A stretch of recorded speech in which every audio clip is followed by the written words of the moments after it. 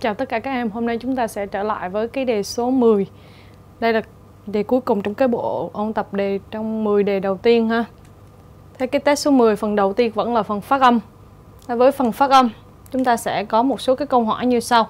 Câu hỏi số 1, các em có 4 lựa chọn. Ở đây là cách phát âm ed. Thế thì cách phát âm ed trong các cái từ thì trong này chữ corrected. Cái cách phát âm ed này nó sẽ đọc là âm it. Còn lại ba cái từ còn lại thì ed đó sẽ được phát âm là âm t, worked, watched và crossed. Cái nguyên tắc về phát âm ed. Như vậy lựa chọn của chúng ta ở đây nó sẽ là corrected. Nguyên tắc về phát âm ed thì các em có thể theo dõi trên phần này. Thì đối với những cái từ tận cùng bằng phụ âm t và tận cùng bằng phụ âm hữu thanh là d thì các em sẽ phát âm cái ed đó là it. Ví dụ như là wanted, ended. Hoặc là những cái từ tận cùng bằng phụ âm vô thanh như là p, f, s, sh, t và k. Thì cái ed đó sẽ được phát âm là âm t. Như vậy bạn có một số cái từ trong nhóm này, ví dụ như là hop, hopped, hay là laugh, laughed, fax, faxed, wash, washed, watch, watched, hay là like, liked. Và nhóm còn lại nó rơi vào cái nhóm phụ âm hữu thanh và những nguyên âm thì nó sẽ phát âm cuối là âm d. Như vậy là bạn sẽ có played, allowed, bagged trong nhóm đó. Đó là cái nguyên tắc phát âm ed khi thêm vào các cái từ trong cái dạng thức ở quá khứ hoặc là ở quá khứ phân từ của nó. Câu hỏi số 2. Đối với cái phần gạch dưới trong cái từ mature thì nó được phát âm là âm dure, mature. Còn lại những cái từ khác là adventure, feature và procedure thì nó được phát âm là âm Như vậy cái lựa chọn của chúng ta ở đây sẽ là mature. Nó khác nhóm so với những cái từ có cái phần gạch dưới còn lại. Phần tiếp theo là phần về dấu nhấn. Đối với phần về dấu nhấn chúng ta sẽ có cái câu hỏi số 3. Với các từ thì trong 4 từ này em sẽ có cái từ confirm được nhấn ở âm tiết thứ hai, confirm. Còn những cái từ còn lại nó sẽ nhấn ở âm tiết thứ nhất như là weather, highland và entrance. Như vậy lựa chọn của chúng ta sẽ là confirm, khác nhóm so với các từ còn lại. Qua cái câu hỏi số 4. Đối với các cái từ trong này thì em sẽ có lựa chọn với từ complement, nhấn âm đầu. Còn lại những từ khác thì nó rơi vào âm tiết thứ hai. Ví dụ dependence, prediction và disastrous. Nó nhấn âm thứ nhì. Như vậy cái từ khác nhóm trong này là complement. Câu hỏi số 5. Trong câu hỏi số 5 thì chúng ta có 4 lựa chọn và trong đó applicant được nhấn ở âm tiết thứ nhất. Còn lại những từ khác thì nó sẽ nhấn ở âm tiết thứ hai. Ở đây là applicant, ambitious, essential và performance. Như vậy lựa chọn của chúng ta sẽ là applicant, khác nhóm so với những từ còn lại về cách đánh dấu nhấn. Đó là về mặt ngữ âm và dấu nhấn. Phần thứ hai chúng ta sẽ qua phần từ vựng. Đầu tiên trong cái từ vựng thì chúng ta sẽ tìm từ gần nghĩa so với những cái từ mà người ta cho. Với câu hỏi số 6, city developed at the point where the Hudson and Passaic rivers mingle with the waters of the Atlantic Ocean. Ở đây bạn sẽ có từ mingle với cái nghĩa là trộn vào, lẫn vào. Như vậy các cái đáp án thì chúng ta sẽ có từ associate với nghĩa là kết hợp, là cộng tác. Từ socialize có nghĩa là xã hội hóa. Từ part có nghĩa là xa lìa, là chia tách. Như vậy với các cái đáp án này thì lựa chọn của chúng ta sẽ là mix, là trộn lẫn, trộn vào ha. Câu hỏi số 7. Lack of water and nutrition has impeded the growth of these cherry tomato plants. Thế thì với từ impede, bạn sẽ dùng nó tương ứng với từ prevent, có nghĩa là ngăn cản, ngăn chặn. Và các cái từ còn lại thì chúng ta sẽ có promote là thúc đẩy, assist là giúp đỡ, là hỗ trợ, realize là nhận ra. Như vậy trong cái lựa chọn đó thì đồng nghĩa nó sẽ là từ prevented, tương ứng với impeded. Câu hỏi số 8. Bone and ivory are light, strong and accessible material for unit optics. Thế thì với từ accessible thì nó tương ứng nghĩa với từ available, có nghĩa là có thể sử dụng được. Còn các cái từ còn lại như là beautiful là đẹp, economic là thuộc về kinh tế, hay natural là thuộc về tự nhiên. Như vậy lựa chọn gần nghĩa của từ accessible ở đây sẽ là available. Qua cái phần tiếp theo là tìm từ trái nghĩa.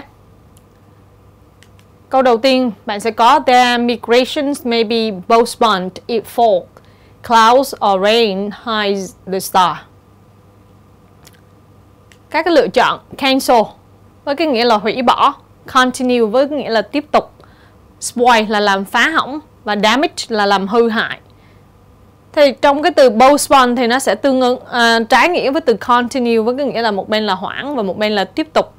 Còn các cái từ còn lại thì theo cái nét nghĩa như vậy. Như vậy cái lựa chọn trái nghĩa với từ postpone ở đây sẽ là từ continue. Qua câu hỏi số 10. Even when textbooks are standardized throughout a school system, methods of teaching would may be greatly varied.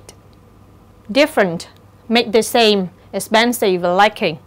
Thì trong cái cách sử dụng của từ standardized với cái nghĩa là được chuẩn hóa thì nó khác với cái different là tách ra, là khác biệt rõ ràng. Còn các cái từ còn lại make the same đó là giống nhau, expensive là đắt đỏ, lack là thiếu hụt. Thế thì ở đây sẽ có cái lựa chọn với từ different. Qua cái điểm về ngữ pháp. Với cái phần đầu tiên trong phần ngữ pháp thì chúng ta sẽ đưa ra những cái lựa chọn nó phù hợp với câu hỏi. The Greens never stay at home at weekends. The Greens ở đây là gia đình nhà Greens. Khi người ta dùng the với họ ở số nhiều thì người ta sẽ dùng với cái nét nghĩa là một gia đình. Và khi người ta dùng như thế thì nó là danh từ ở số nhiều. Thế thì với cách sử dụng của the Greens và phía trước là never. Ở đây là nguyên tắc về cách thành lập của câu hỏi đuôi. Bản thân chữ never là mang nghĩa phủ định là không bao giờ. Như vậy với nghĩa phủ định thì nguyên tắc thành lập câu hỏi đuôi thì nó sẽ ngược nhau về thể ở phía trước và phía sau. Lấy phần đuôi. Như vậy ở đây phủ định thì phía sau nó sẽ là khẳng định. Ngược lại nếu ở mệnh đề ở đầu là khẳng định thì cái đuôi nó sẽ là phủ định. Như vậy trong cái lựa chọn never thì ở phía sau C và D ở hai dạng thức của phủ định thì nó không đúng. Nên còn lại hoặc A hoặc là B. A là trường hợp dùng cho số nhiều và B là trường hợp dùng cho số ít. Như lúc nãy đã nói thì cái the Greens là gia đình để chỉ một gia đình và nó ở số nhiều. Như vậy cái lựa chọn của chúng ta ở đây sẽ là duty. Câu tiếp theo.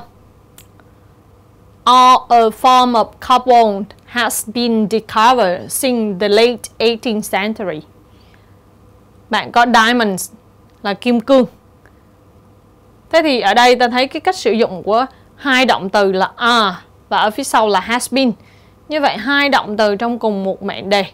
Thì với cái lựa chọn C và D là because diamond hay là diamonds thì nó sẽ không phù hợp. Mà ở đây nó đòi hỏi phải có một cái dạng thức của một cái mệnh đề được sử dụng. Có thể là mệnh đề quan hệ, cũng có thể là mệnh đề danh ngữ. Nhưng mà về nguyên tắc nếu bạn dùng diamonds với mệnh đề quan hệ là which thì ở phía sau của cái mệnh đề quan hệ đó nó phải có dấu phẩy. Ở ngay cái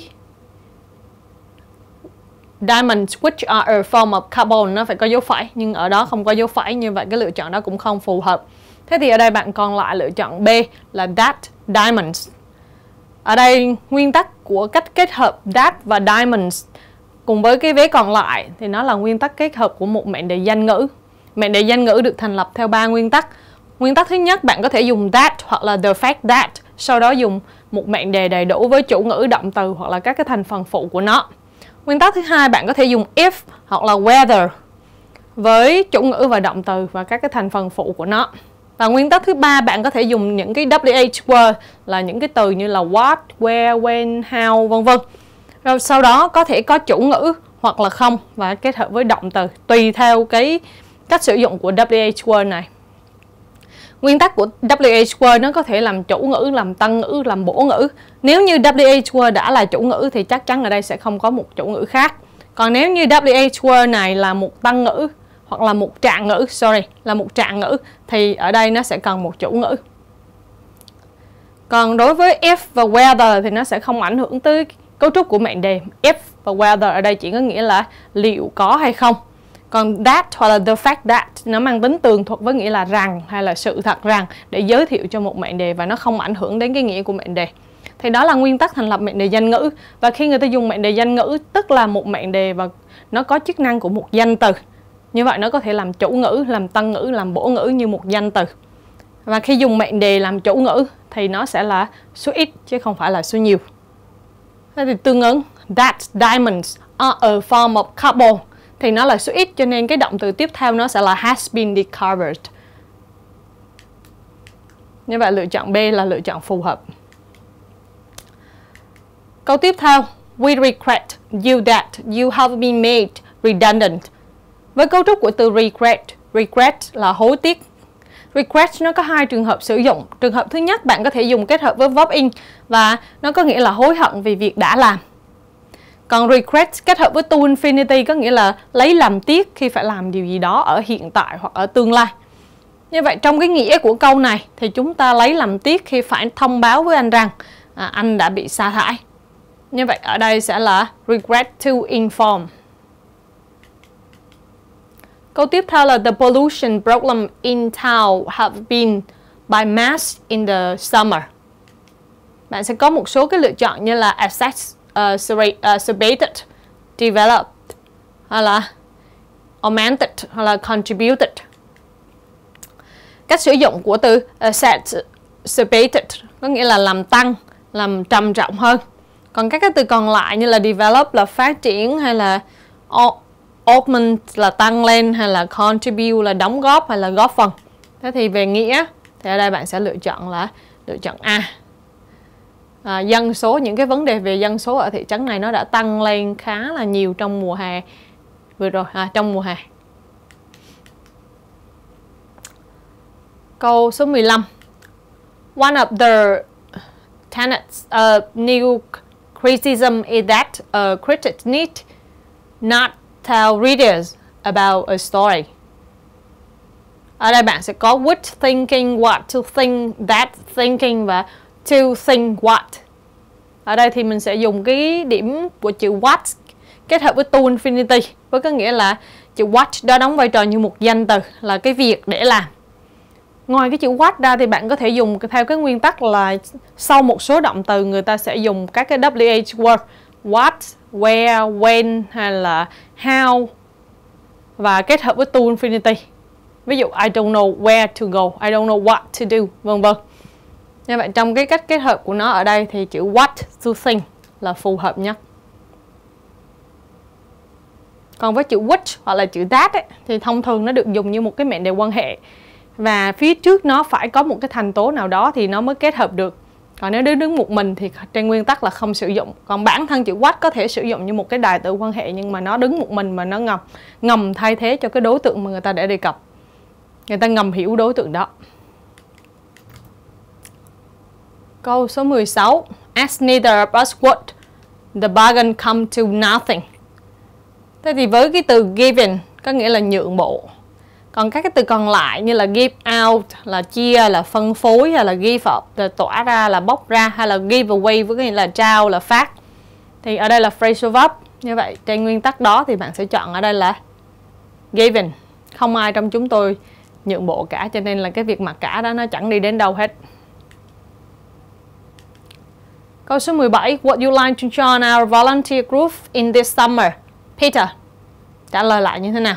Với cấu trúc của would you like kết hợp với to infinity thì nó dùng trong cái cách đề nghị, gợi ý hoặc là nó diễn đạt một cái lời mời. Thì khi mà người ta đưa ra một cái lời mời như vậy thì thông thường người ta sẽ dùng yes, I'd love to, thanks. Có nghĩa là tôi cảm ơn, được, tôi thích đấy, cảm ơn. Nó thể hiện cái sự đồng ý ở đây. Còn những cái cấu trúc khác như là B thì tôi sẽ không tham gia, hay là cảm ơn bạn, hay là bạn nghĩ tôi sẽ tham gia hay là bạn là một người bạn tốt, vân vân, thì nó sẽ không phù hợp lắm với cái cấu trúc đó.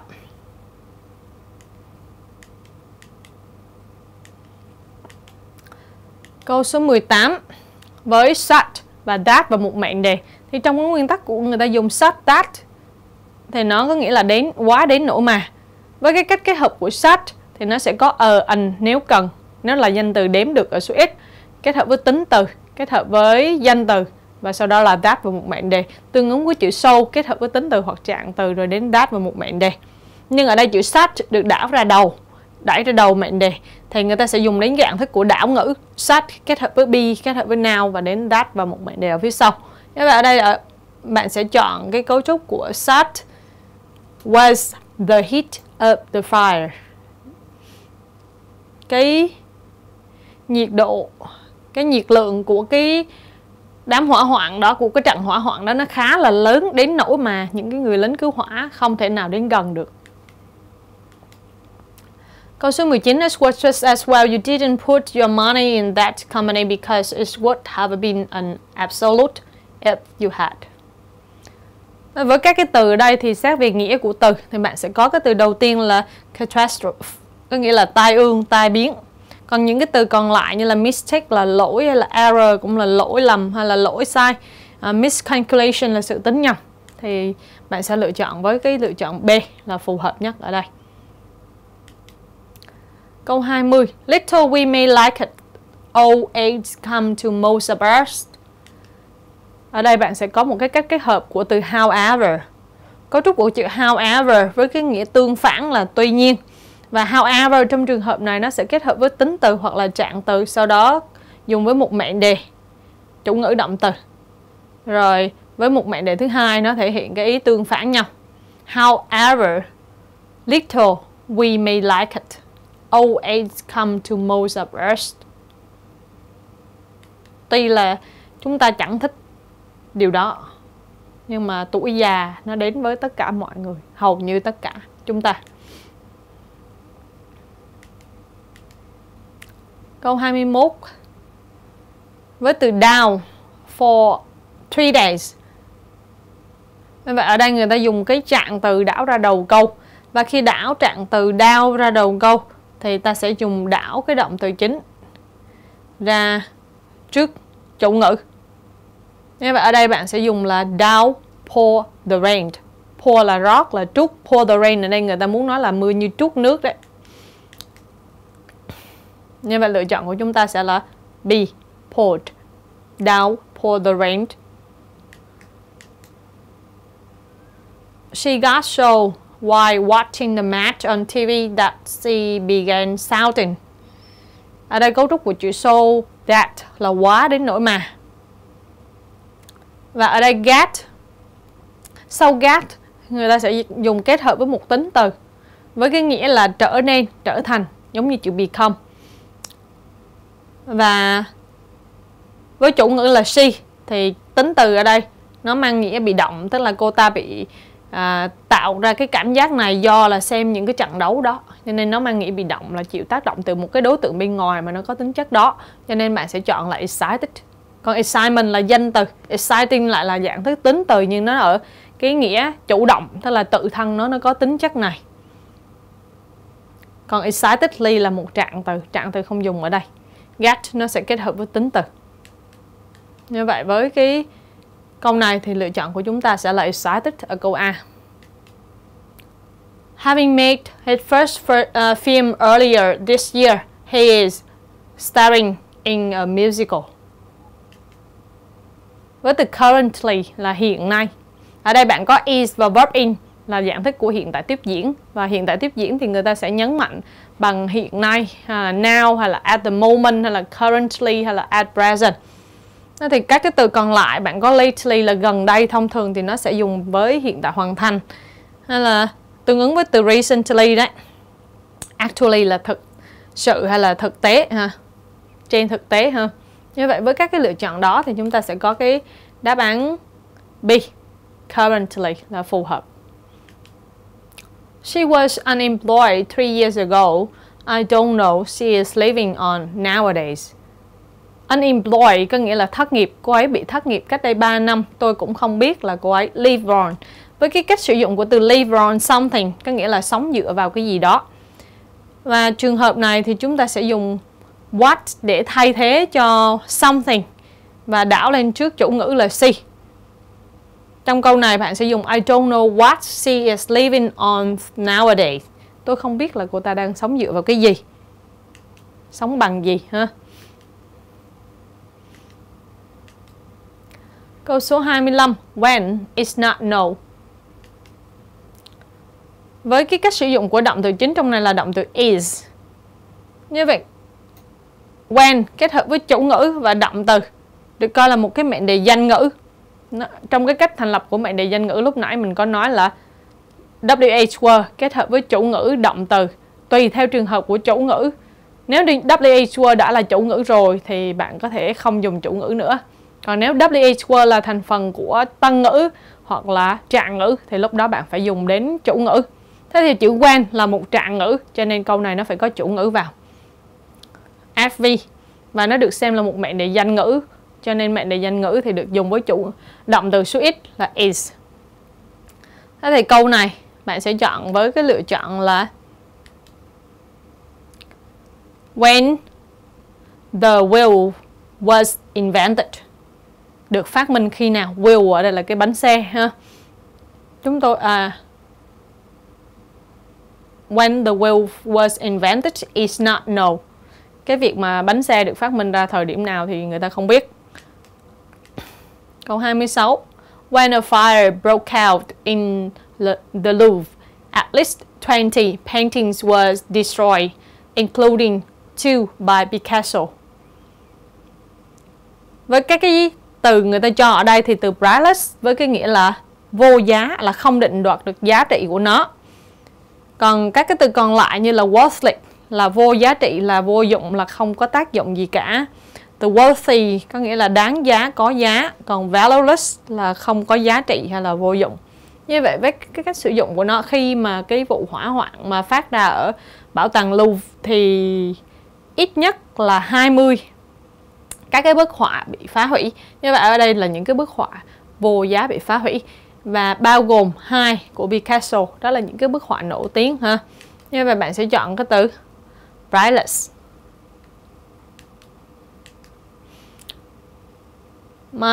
Wow, I've never been such a nice cell phone Nam. Never seen such a nice cell phone Nam. Bây giờ Nam nói lại như thế nào? Thì trong cái cấu trúc của I've never seen such a nice cell phone có nghĩa là tớ chưa bao giờ thấy một cái điện thoại đẹp như thế. Đó là một lời khen. Và khi người ta khen thì cái câu của bạn nó sẽ là câu B với cái nghĩa là cảm ơn. Tôi rất vui khi cậu thích nó. Như vậy nó sẽ là thank you, I'm glad you like it. Còn những cái lựa chọn khác.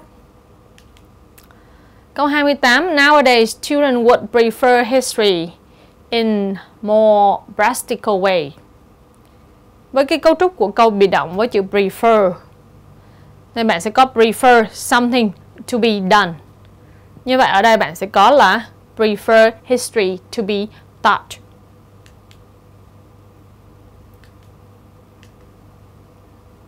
Lựa chọn đi. Ngày nay thì học sinh muốn là cái môn lịch sử được dạy theo những cái cách nó thực tế hơn. Do you think that report by the end of the week? You. Thì trong này bạn sẽ thấy là ở phía sau là by the end of the week. By kết hợp với một cái thời điểm trong tương lai thì thông thường nó sẽ dùng với tương lai hoàn thành. Và cách sử dụng của tương lai hoàn thành thì bạn sẽ dùng will hoặc là shall kết hợp với have và past participle. Như vậy trong câu này bạn sẽ dùng với Do you think you will have finished that report by the end of the week? Tiếp theo là phần ngữ pháp về chọn lỗi sai. Loại ra cái lỗi sai trong câu này. The number of white condors, an endangered species of bird, have been increasing steadily because of the work scientists an environmentalist. Bạn sẽ có have been. Trong cấu trúc này sẽ được chuyển thành has been vì lý do là the number of.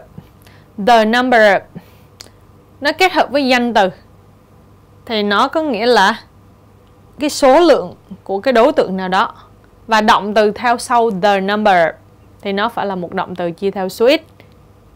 Khác với the number of, bạn sẽ có a number of. A number of thì ngược lại, nó sẽ sử dụng với số nhiều. Động từ sẽ chia theo dạng thức của số nhiều. Như vậy câu này nó sai ở cái cách sử dụng của động từ have been, phải chuyển thành has been trong câu này. Nên lựa chọn đó sẽ là B. Với cái câu số 31, children games which are amusement involve more than one individual appear to be a cultural universal. Thế thì với cái chữ involve, bạn thấy children games which are amusement involve more than one individual. Nếu một mình chữ involve ở đó thì nó sẽ không có phù hợp, bởi vì which are amusement đã là một cái mệnh đề quan hệ, nó làm rõ cho cái children game. Mà tiếp theo bạn chia một cái động từ nữa sau amusement thì cái nguyên tắc sử dụng động từ nó không phù hợp, mà ở đây nó phải là một dạng thức rút gọn của mệnh đề quan hệ. Và nguyên tắc rút gọn của một mệnh đề quan hệ thì nó sẽ rút về hai dạng. Nếu đó là một mệnh đề ở chủ động thì bạn sẽ rút về verb in, còn nếu đó là một mệnh đề ở bị động thì bạn sẽ rút về past participle. Còn nếu như trước đó là một cái đại từ quan hệ kết hợp với những cái danh từ đứng trước theo với the first, the second, các cái từ chỉ số thứ tự thì nó sẽ rút về to infinity. Trên nguyên tắc đó thì bạn sẽ phải chuyển involve thành involving. Và cái câu đó đầy đủ nó phải là that hay là which involve more than one individual. Như vậy lựa chọn của chúng ta đây sẽ là B. Câu 32. Woody Guthrie wrote thousands of songs during his lifetime, many of whom became classic folk songs. Với cái cách sử dụng của many of whom, nếu như bạn dùng đại từ quan hệ whom thì nó sẽ thay thế cho một cái tăng ngữ và nó chỉ người. Nhưng ở đây người ta muốn ám chỉ đến cái thousand of songs. Song là một đối tượng chỉ vật. Thế thì không thể dùng chữ whom mà bạn phải thay chữ whom bằng chữ which. Many of which, tức là nhiều trong số, khá là nhiều trong số những cái bài hát này. Woody Guthrie này viết hàng ngàn những bài hát mà trong suốt cái thời gian mà ông ấy còn sống, và khá nhiều trong những cái bài hát này thì nó đã trở thành những cái tác phẩm mà nhạc dân gian kinh điển. Như vậy nó là C ha. Với cái câu số 33, if you caught driving without a license, you risk to be heavily fined. Nếu như mà bạn bị bắt gặp mà lái xe mà không có giấy phép á, thì bạn sẽ gặp phải cái nguy cơ là bị phạt nặng. Chữ fine trong trường hợp này là phạt. Với chữ risk, nguyên tắc sử dụng của chữ risk thì nó phải kết hợp với động từ thêm in với cái nghĩa là liều lĩnh. Cho nên ở đây to be nó sai và bạn phải chuyển thành being. Như vậy lựa chọn của chúng ta sẽ là C, to be. Câu số 34. Three squirrels are active, noisy and lively animal that make its home in trunk. Squirrel ở đây là con sóc ha. Những con sóc trên cây là những cái con khá là năng động, ồn ào, sinh động, là những cái loài động vật như thế. Và ở đây bạn sẽ thấy là chữ make its. Its là một tính từ sở hữu nhưng nó thay cho một đối tượng ở số ít thôi. Nhưng mà ở đây three squirrel là số nhiều, cho nên bạn không thể dùng với it mà bạn phải dùng với its. Ở đây là không phù hợp ha, mà bạn phải dùng với chữ their là của chúng nó. Phần tiếp theo đó là phần bài đọc. Phần bài đọc đầu tiên trong này thì chúng ta sẽ làm với phần điền từ close tag. Với bài đọc này ha, chúng ta sẽ có 10 chỗ trống cho cái bài đọc này. Với chỗ trống đầu tiên, there can be no at all that the internet has made a huge difference to our life. Ở đây bạn sẽ có một số cái từ với từ doubt là không còn nghi ngờ gì nữa, chắc chắn. Còn reason là lý do, purpose là mục đích, motive với cái nghĩa là lý do. Nhưng mà ở đây là there's no doubt.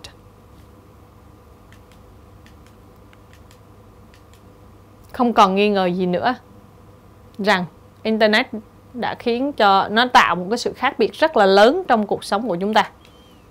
Tiếp theo, parents are worried that children spend too much time playing on the Internet, hardly doing anything else in their spare time. Với chữ hardly thì nguyên tắc của kết hợp hardly thông thường người ta sẽ kết hợp hardly ever với cái nghĩa là hiếm khi, tương ứng với từ seldom. Thế vậy trong cách kết hợp ở đây bạn sẽ chọn chữ ever. Hiếm khi làm những cái việc khác. In the spare time là trong thời gian rảnh của mình. Naturally, parents are curious. Về mặt tự nhiên thì bố mẹ hơi là tò mò để mà xem thử là tại sao Internet lại hấp dẫn đến như vậy. Và họ muốn biết là liệu nó có hại gì đến với con cái của họ hay không. Vâng, như vậy với cái câu 36 thì chúng ta sẽ chọn là D. Câu 37. Parents worried if their children are spending that much time staring at the computer. Cách sử dụng của động từ khiếm khuyết ở đây. Với các cái động từ khiếm khuyết, bạn có thể dùng động từ khiếm khuyết là could để chỉ khả năng trong quá khứ. Còn các cái động từ như là would thì nó sẽ thể hiện cái sự chắc chắn xảy ra của sự việc, là sẽ, hay là should là nên. Thì về nguyên tắc sử dụng các cái động từ khiếm khuyết như thế. Còn cái trợ động từ did là nó dùng với động từ thường trong dạng thức của quá khứ đơn để diễn đạt một cái hành động trong quá khứ. Nhưng ở đây nó không phải là một cái hành động trong quá khứ. Ở đây chúng ta nên chọn về từ could với cái nghĩa là diễn đạt cái khả năng của nó. Liệu bố mẹ có lo lắng nếu như con họ dành quá nhiều thời gian để mà ngồi vào cái màn hình máy tính, sử dụng máy tính liên tục đấy. Obviously, if parents are bent over their computer for hours in some game instead of doing the homework, then something is wrong. Bạn sẽ có cách sử dụng của một số cái từ absorb, nghĩa là mải mê là chăm chú, và từ absorb thường là nó đi với giới từ in. Còn các cái từ khác như là suppose thì được cho là, hay là tưởng là, hay là occupy là bận rộn, hay là obsessed với cái nghĩa là ám ảnh. Thì ở đây bạn sẽ đưa ra cái lựa chọn với chữ absorbed, absorbed, absorbed. Câu 39. Parents and children could decide how much use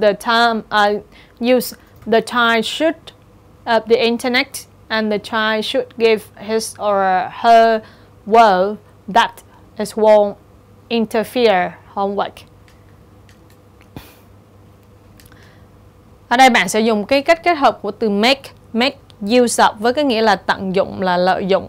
Và trong bài này thì chữ use nó được sử dụng kết hợp với how much.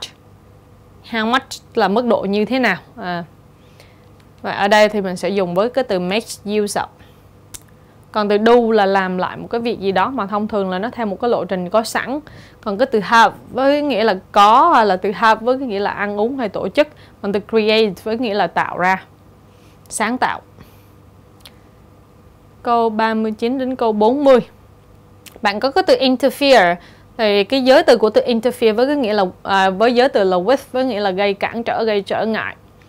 Như vậy giới từ ở đây bạn sẽ chọn câu C với giới từ with.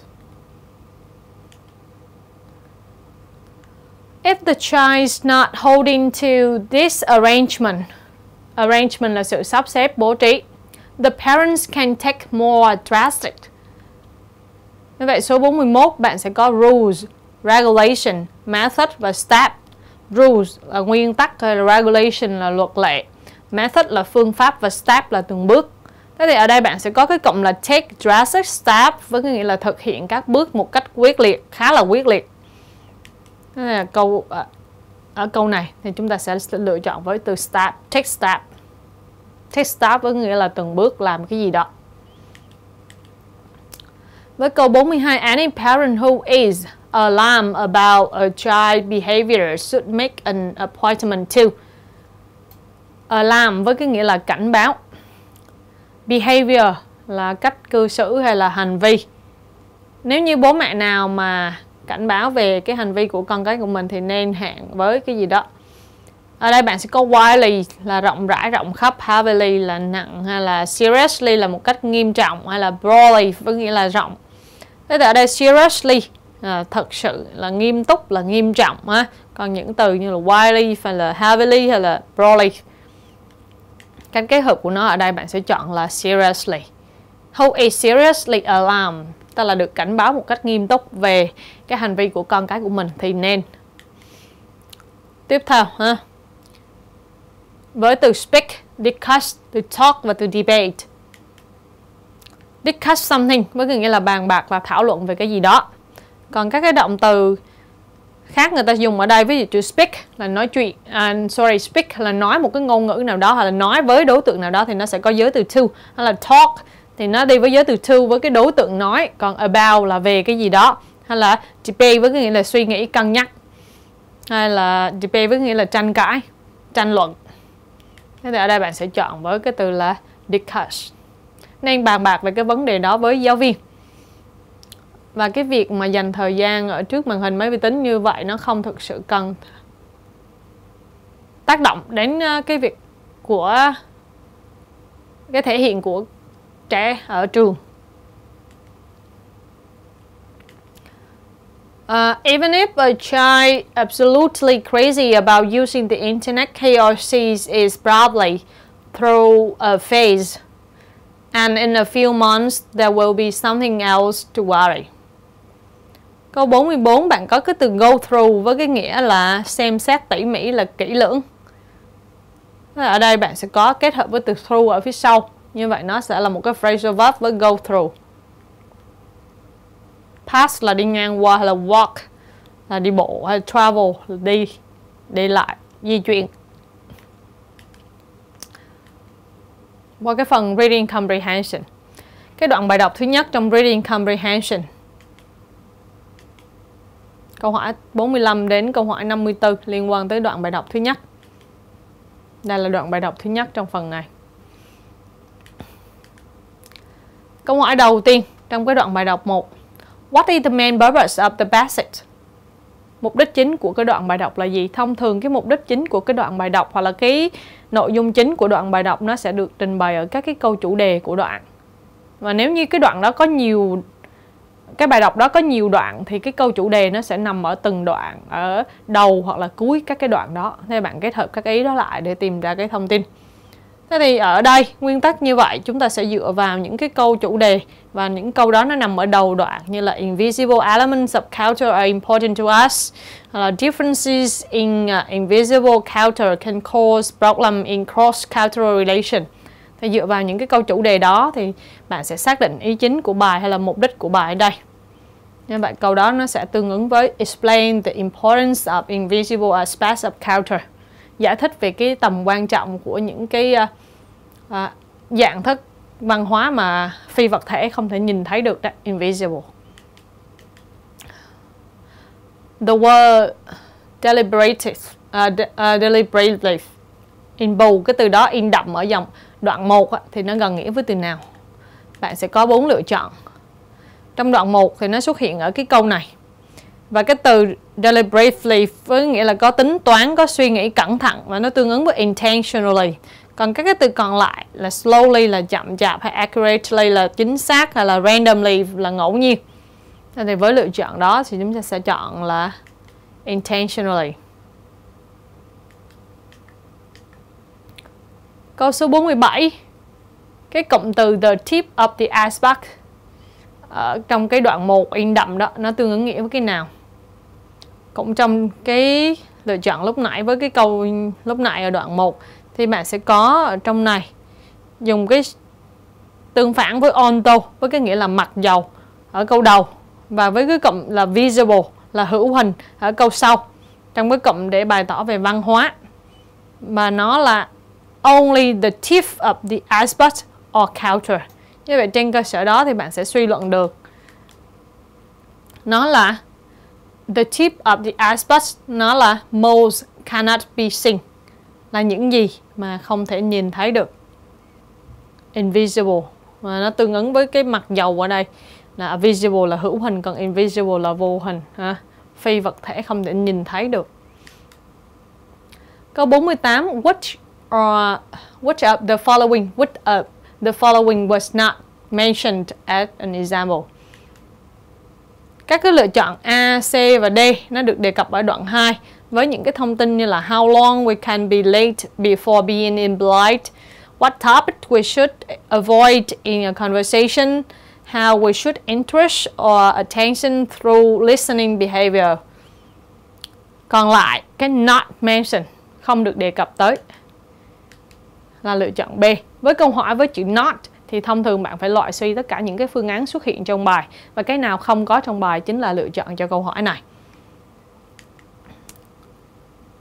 Câu 49, the word those được in đậm ở cái đoạn số 2 nó tương ứng với cái nào? Từ those trong này nó sẽ tương ứng với invisible assumption, và ta thấy nó nằm trong một câu so sánh bằng when we meet other people whose invisible cultural assumption differ from those we have learned implicitly. Như vậy those nó sẽ so sánh trong cái invisible cultural assumption. Như vậy lựa chọn của chúng ta sẽ là invisible assumption.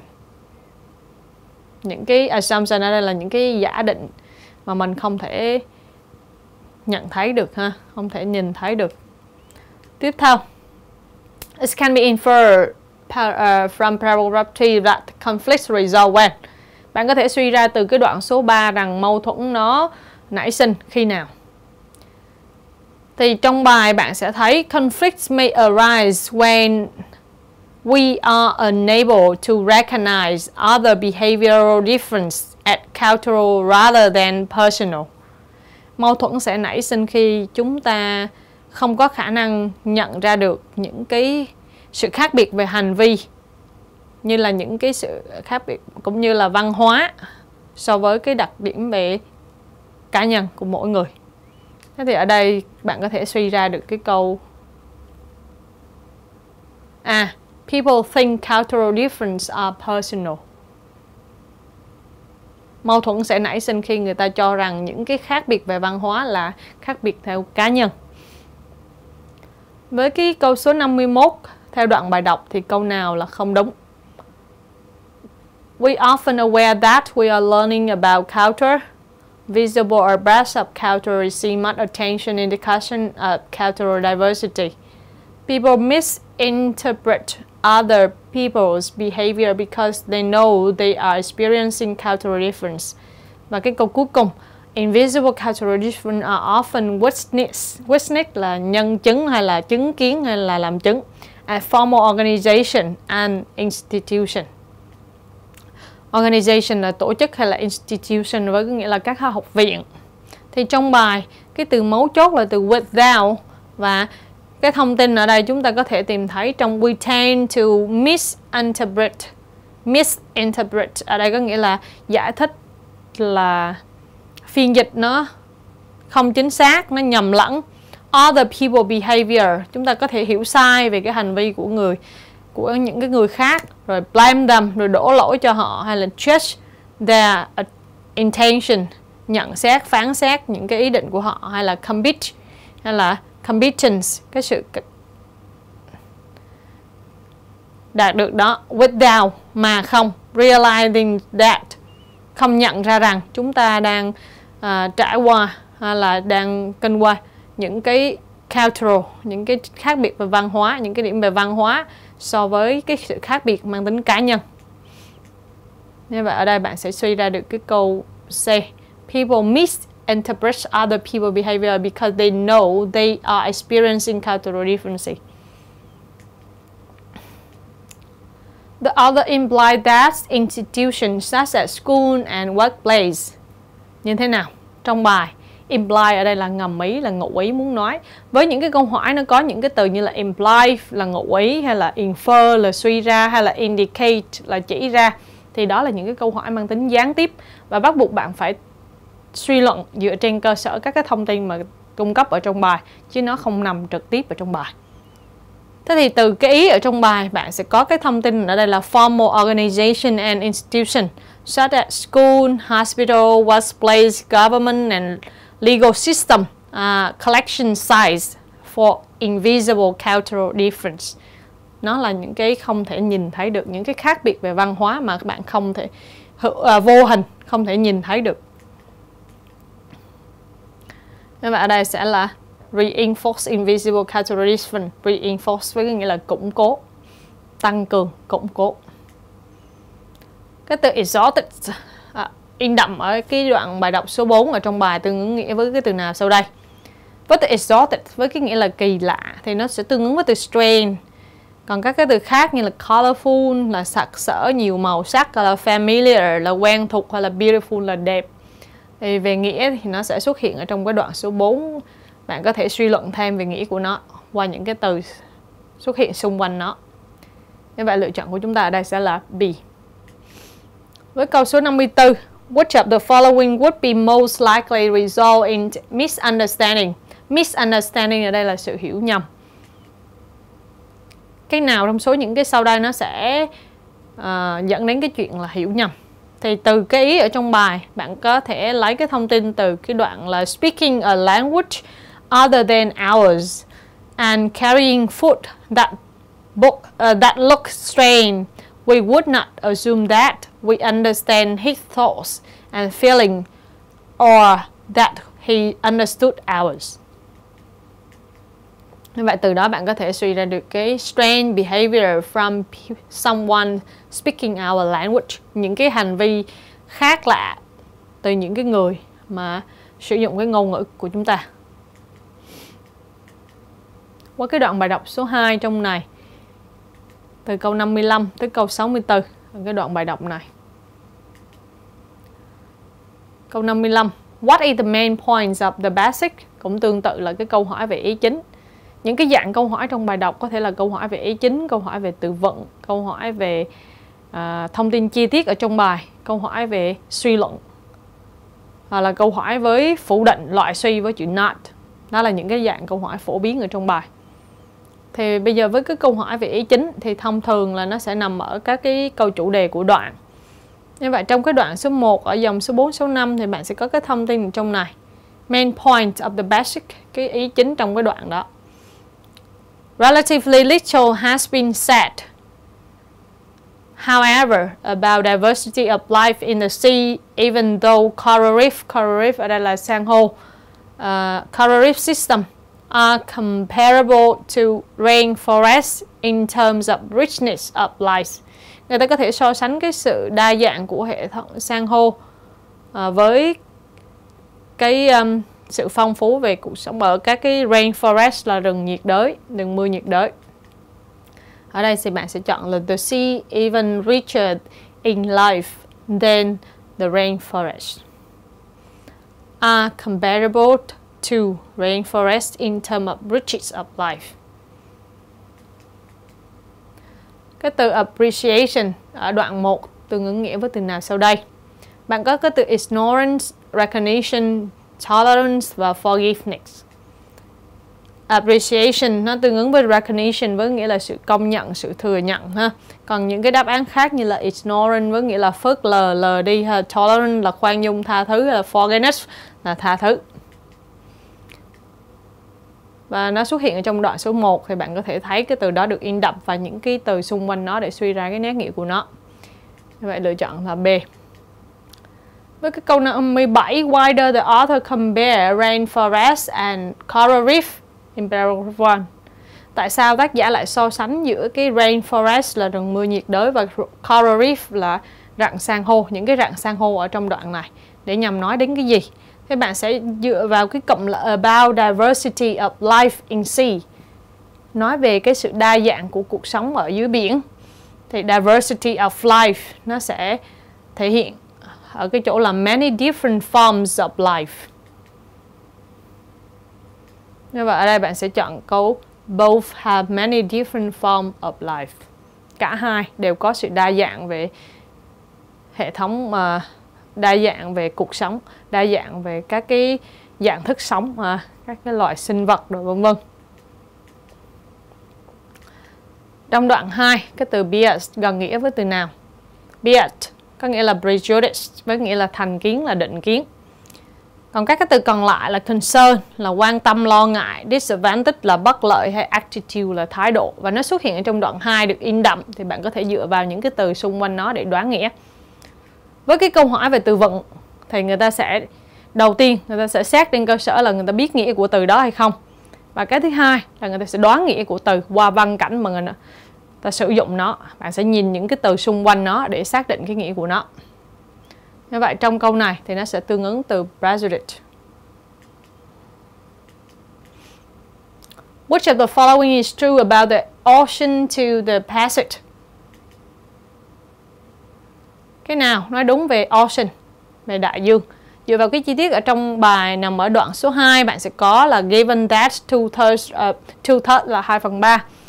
The Earth's surface is water, 2/3 của cái bề mặt trái đất là nước. And that marine life, cuộc sống ở dưới nước nè, thủy sinh, các cái loài thủy sinh đó, as all level of the ocean, ở tất cả các cái bậc khác nhau, các cái mức khác nhau của cái đại dương đó. The total three-dimensional living space of the ocean is perhaps 100 times greater than that of the land and contain more than 90% of all life on Earth, even though the ocean has fewer distinct species. Distinct là khác biệt một cách rõ rệt. Như vậy trên cơ sở cái thông tin ở đoạn 2 này, bạn sẽ suy ra được cái câu C là it contains a vast majority. Vast majority với một cái số lượng rất là lớn. Vast ở đây là mênh mông rộng lớn, và majority là đa số of life on Earth. 90%. Và 100 times greater than that of land. Đấy. Trên cơ sở đó. The passage suggests that most rainforest species are insects, bacteria, mammal, birds. Từ cái ý ở trong bài, one scientist found many different species of ants, ant là kiến, những cái loại kiến khác nhau, in just one tree from a rainforest. Why? Every species is different from every other species. Their genetics ở đây là đặc tính di truyền đấy. Makeup constrains them to be insects and to share similar characteristics, có những cái đặc tính chung of species of insect. Như vậy ở đây thì bạn sẽ chọn là insect, côn trùng. Bacteria là vi khuẩn, mammal là động vật có vú, và birds là chim. Câu 61 từ there ở đoạn số 3 tương ứng nghĩa với cái nào? Có thể liên quan tới cái nào? The sea, the rainforest, a tree, hay là the earth's surface, bề mặt của trái đất. Thì chúng ta thấy cái cấu trúc đó được đề cập ở cái địa điểm là by sea, cho nên cái từ there nó có thể thay thế cho the sea. Nó xuất hiện ở trong đoạn 3, từ there được in đậm, bạn có thể thấy cái thông tin nằm xung quanh nó. Như vậy lựa chọn của chúng ta sẽ là the sea. Câu 62. The author argued that there is more diversity of life than in the rainforest because. Từ cái ý ở trong bài, bạn sẽ có if basic broad categories such as filler and classes are given more emphasis than differentiating between species, then the greatest diversity ở đây là sự đa dạng of life is unquestionably, là không thể nào trả lời được đấy, không thể nào mà nghi ngờ được nữa, by sea. Như vậy với cái lựa chọn cái thông tin ở trong bài đó thì bạn có thể chọn câu A là more fillers and classes of life are presented in the sea. Này, broad categories là đa dạng các cái loài, category là phân loại, phân nhóm nè, such as như là những cái loài này, và given more emphasis để nhấn mạnh lên cái sự khác biệt rất là lớn giữa các cái loài. Which of the following is not mentioned as an example of microscopic sea life. Not mentioned. Câu hỏi với chữ not thì bạn sẽ loại suy thông tin ra thôi.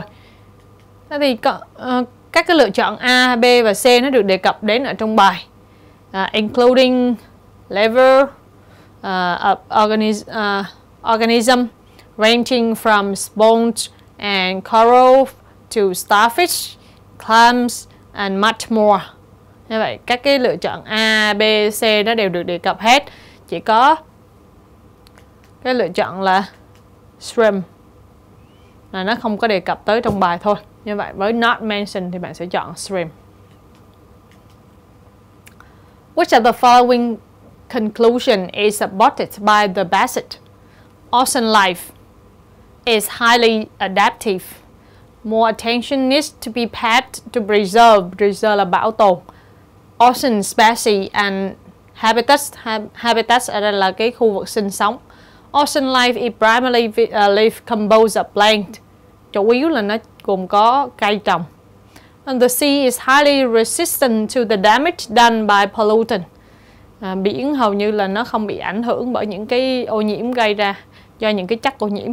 Trong đoạn văn nó đề cập đến cái sự đa dạng ở các cái loài sinh vật ở biển và nó so sánh với các cái loài sinh vật ở rừng.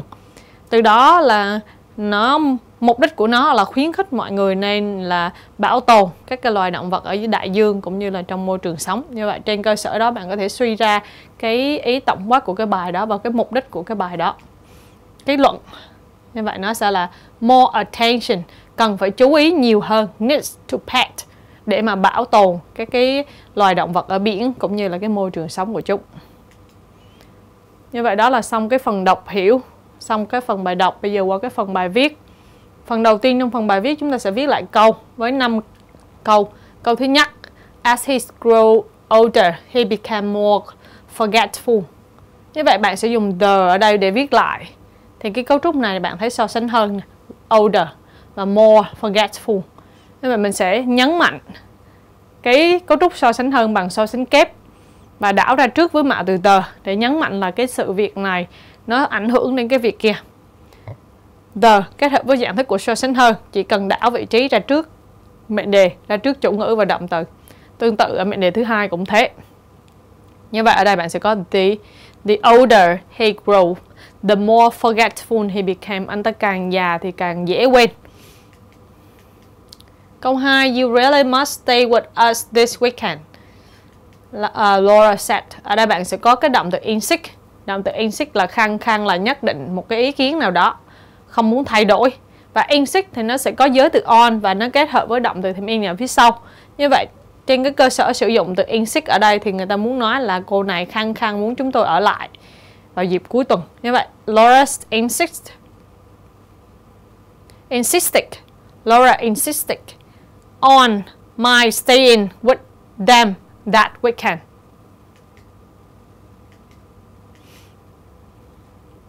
He couldn't come to the party because of his serious illness. Anh ta không đi dự tiệc được vì anh ta bị ốm nặng, bị bệnh nặng. Và ở đây là had he. Ở đây bạn sẽ có cái cấu trúc của quá khứ hoàn thành giả định nằm ở câu điều kiện loại 3 và người ta sẽ sử dụng đến đảo ngữ khi không dùng chữ F. Câu điều kiện loại 3 nó dùng để đặt một cái giả thuyết ngược với quá khứ. Mệnh đề điều kiện nếu viết bình thường thì nó sẽ có if kết hợp với chủ ngữ, động từ được chia ở quá khứ hoàn thành. Còn mệnh đề chính nó sẽ dùng với would, could, might kết hợp với perfect infinity. Khi bạn lược bỏ chữ if đi thì người ta sẽ dùng đến đảo ngữ với trợ động từ had được đảo ra trước chủ ngữ trong cái mệnh đề điều kiện, còn vế sau vẫn giữ nguyên. Như vậy câu này bạn sẽ có had he not been seriously ill. Nếu như anh ta không bị ốm nặng, không bị đau nặng thì anh ta có thể đến bữa tiệc rồi. Đó là đặt giả thuyết ngược với cái câu trên, anh ta không đi được vì là anh ta bị ốm nặng. Câu số 4. The writer's writing style contrasts sharply with his spoken language. Cái phong cách viết của cái nhà văn nó tương phản khá là lớn đối với cái ngôn ngữ nói của ông ấy. There. Cấu trúc there kết hợp với be, kết hợp với and nếu cần, với danh từ đếm được ở số ít, kết hợp với tính từ và danh từ ở phía sau. Như vậy ở đây bạn sẽ dùng there was a sharp contrast between the writer writing style and his spoken language. Có một cái sự khác biệt khá là lớn, tương phản khá là lớn giữa cái phong cách viết và cái ngôn ngữ nói của người này. Câu số 5. The financial crisis affects both developed and third world countries. Financial crisis là khủng hoảng về tài chính. Khủng hoảng tài chính nó ảnh hưởng đến cả những quốc gia phát triển và những cái quốc gia ở thế giới thứ ba.